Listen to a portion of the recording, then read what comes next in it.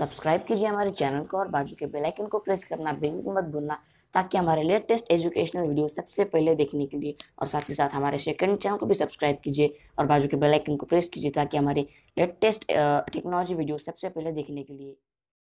नमस्कार दोस्तों, आप सभी का स्वागत है आपके अपने यूट्यूब चैनल में और मेरा नाम है वेदांत। और आज की इस वीडियो में हम बात करने वाले कि रिमाइंडर थ्योरम के बारे में। रिमाइंडर थ्योरम क्या होता है, उसके एग्जाम्पल्स कैसे सॉल्व करने चाहिए, हम ये सब मैं इस वीडियो में आपको बताने वाला हूँ, वो भी सिंगल वीडियो में। और आपको ये वीडियो देखने के बाद रिमाइंडर थ्योरम का फुल कॉन्सेप्ट समझ में आएगा, A to Z सब समझ में आएगा आपको, उसकी सिंगल डाउट नहीं रहेगा। इसके मतलब इसकी गारंटी मैं देता हूँ आपको। और आपको मेरी वीडियो अच्छी लगती हो तो मेरे वीडियो को लाइक शेयर ज़्यादा से ज़्यादा कीजिए।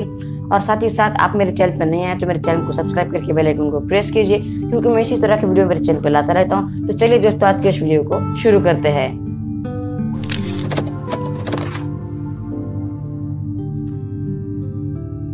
तो दोस्तों, हमारा टॉपिक का नाम क्या है? Remainder theorem. Remainder theorem. तो इसमें हमारा फर्स्ट वर्ड क्या होता है? रिमाइंडर। रिमाइंडर क्या होता है? जो लास्ट में बचता है डिवीजन करने के बाद रिमेनिंग वैल्यू, वो होता है रिमाइंडर हमारा। तो इसके बारे में आप समझ जाती है प्रोसेस किसका है? डिवीजन का है। तो रिमाइंडर थ्योरम किस में आता है? डिवीजन में करना होता है।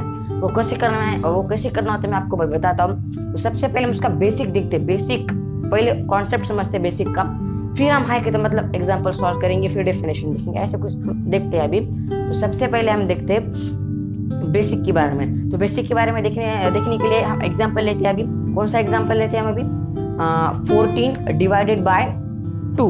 क्या? 14 डिवाइडेड बाय 2। तो 14 डिवाइडेड बाय 2 इसमें क्या होता है हमारा? तो 2 जो होता है हमारा 14 डिवाइडेड बाय 2, इसका पहले आंसर निकालते हैं। तो आंसर निकालने क्या आता है? 2 के टेबल में 14 कब आता है?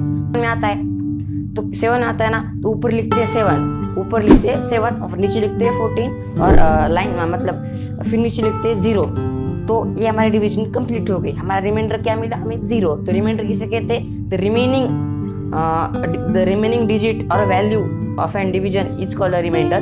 तो नीचे का हमारा वो रिमाइंडर होता है। तो सबसे ऊपर का ये होता है हमारा, क्या होता है? वो क्वोशंट होता है। क्या होता है? क्वोशंट मतलब कि बाजू का देखते हैं हम, उसके बाजू का, उसके नीचे का सॉरी क्या होता है? डिविडेंड। डिविडेंड मतलब जिस वैल्यू का हम डिवाइड करते हैं उसे कहते हैं हम डिविडेंड। और किससे डिवाइड करते हैं उसे क्या कहते हैं? डिवाइजर। क्या कहते हैं? डिवाइजर। तो ये था सारा बेसिक। तो अब तक आपने ये जो डिवीजन देखी है, क्या 14 डिवाइडेड बाय 2, तो हमें आंसर क्या मिला? 7। तो ये इसका आंसर आपको मिल गया। रिमाइंडर क्या मिला आपका? 0। मगर ये आसान तरीके से मिल गया। कैसे? लॉन्ग डिवीजन मेथड से आपको ये आंसर मिल गया। मगर इसकी जगह में क्या मिलते हैं? पॉलिनोमियल्स मिलते हैं। पॉलिनोमियल्स में नंबर, वेरिएबल, कॉन्स्टेंट्स ये सब होते हैं। तो इसका हमें करना होता है, इससे हम टेबल नहीं बना सकते। जैसे 2 1 2 2 2 4 ऐसे टेबल हम बोल सकते हैं और इसे शॉर्टली डिवीजन कर सकते हैं। ऐसे हम पॉलिनोमियल्स का नहीं कर सकते।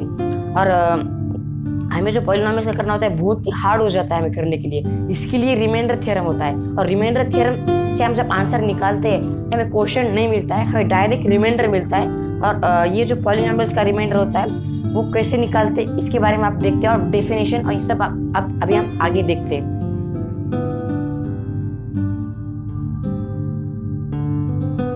तो डेफिनेशन ऑफ पॉलिनोमियल। पॉलिनोमियल की डेफिनेशन क्या होती है, इसे कैसे डिस्क्राइब किया गया है एनसीईआरटी बुक में देखते हैं अभी। जैसे कि आप स्क्रीन के नीचे दिख रहा है अभी क्या है? Late P of x be any polynomial of degree greater than or equal to 1 and let a be any real number if p of x is divided by a linear polynomial x by x minus a, then the remainder is p of a।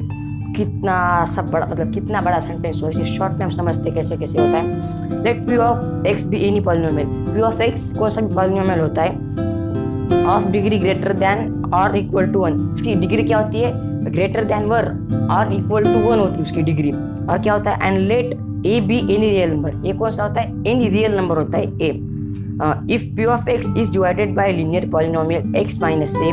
अब हमारा जो linear polynomial होता है क्या है? P of x, उसे हम किससे डिवाइड करते हैं? एक्स माइनस ए से। तो हमारा रिमाइंडर क्या मिलता है? पी ऑफ ए। तो रिमाइंडर क्या मिला? पी ऑफ ए। तो इतना सारे समझ में नहीं आएगा आपको। एग्जाम्पल आप जो देखेंगे उसकी वजह से आपको फुल समझ में आएगा कैसे करते हो कि नहीं। आप डेफिनेशन पे ज़्यादा ध्यान मत दीजिए, एग्जाम्पल कैसे सॉल्व करते उसके ऊपर ज़्यादा कॉन्सेंट्रेट कीजिए। आपको एग्जाम में ज़्यादा क्वेश्चन मतलब कैसे सॉल्व करते हैं उस पर ज़्यादा पूछा जाता है, ना कि आपको डेफिनेशन पूछे जाते हैं रिमाइंडर थ्योरम के बारे में। अगर पूछे जाए तो भी आप ये डेफिनेशन बता सकते हैं और आपको फुल मार्क मिल सकते हैं। तो अब हम देखते हैं एग्जाम्पल की तरफ, हमारा एग्जाम्पल कैसे सॉल्व किया जाता है। फर्स्ट तो हमारा एग्जाम्पल नंबर 1 क्या है हमारा, x raise to the power 4 plus x cube minus 2x square plus x plus 1 is divided by x minus 1। तो ये है हमारा बिग एग्जाम्पल। तो इसमें हमारा डिवाइजर क्या है, क्या है x माइनस 1। डिवाइजर क्या होता है, जिससे हम उसको डिवाइड करते हैं नंबर को, वो होता है हमारा डिवाइजर। तो इसमें क्या है हमारा x माइनस 1 ये डिवाइजर है। और डिविडेंड क्या है, डिविडेंड मतलब जिसको डिवाइड करते हुए होता है डिविडेंड। इधर डिविडेंड क्या है हमारा, बहुत बड़ा डिविडेंड है, x raise to the power 4 plus x cube minus 2x square plus x plus 1 ये हमारा है डिविडेंड। तो इसको सॉल्व करने के लिए हमारे फर्स्ट स्टेप होती है, डिविडेंड को रख दो बाजू, सबसे पहले लो आप डिवाइजर। डिवाइजर क्या है हमारा, x minus 1 is x minus 1 है। तो हमें क्या करना है, फर्स्ट स्टेप्स में x माइनस 1 लिखने के बाद इज इक्वल टू 0 कर देना है। तो जैसे कि आप जानते हैं ट्रांसपोजिंग मेथड, इधर का माइनस 1 जाएगा उधर, वो बन जाएगा प्लस 1। तो हमें वैल्यू क्या होती है, x इज इक्वल टू 1। तो ये हमें वैल्यू मिल गई है। ये वैल्यू का हमें हमारा जो डिविडेंड होता है उसमें पुट करके हमें सिंपली उसकी वैल्यू निकालनी होता है। बस यही तो होता है रिमाइंडर थ्योरम में, बाकी कुछ भी नहीं होता है। तो सिंपल होता है, उसे कैसे पुट करते हैं आपको पुट करके बताता हूँ अभी मैं, और आंसर आपको ला के बताता हूँ। तो चलिए आप हमें ऐसे करते हैं। तो हमारा डिविडेंड ऊपर लिख लेते हैं, x is to power 4 plus x cube minus 2x square plus x plus 1।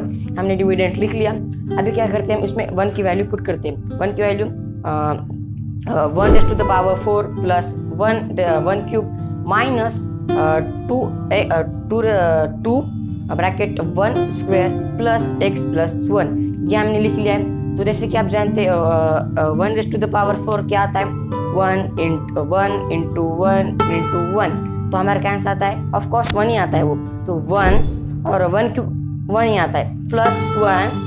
फिर हमारा क्या आता है सर, 1 का स्क्वायर 1 पॉजिटिव 1 होता है। मगर आप जिसे -2 से मल्टीप्लाई करने के बाद हमारा आंसर क्या होता है, -2।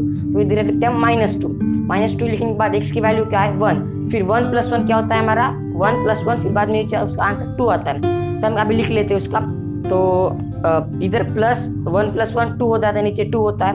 फिर ये -2 नीचे आ जाता है, और फिर इधर का 1 प्लस 1 2 1 के नीचे आ जाता है। तो प्लस और प्लस 2 है और -2 है, 1 दोनों कैंसिल हो जाते हैं, तो बचता है हमारा +2।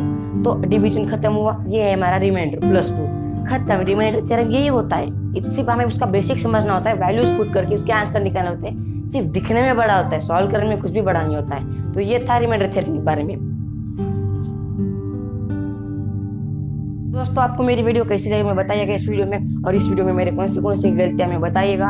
और साथ ही साथ आपको मेरी वीडियो अच्छी लगती हो तो मेरी वीडियो को लाइक शेयर ज़्यादा से ज़्यादा कीजिए, और साथ ही साथ मेरे चैनल को सब्सक्राइब कीजिए, क्योंकि हमारा टारगेट है first target of 1000 subscribers and 4000 our watch time का, उसे हमें कंप्लीट करने में आपकी बहुत मदद गिरती है। तो प्लीज़ हमें उसमें मदद कीजिए।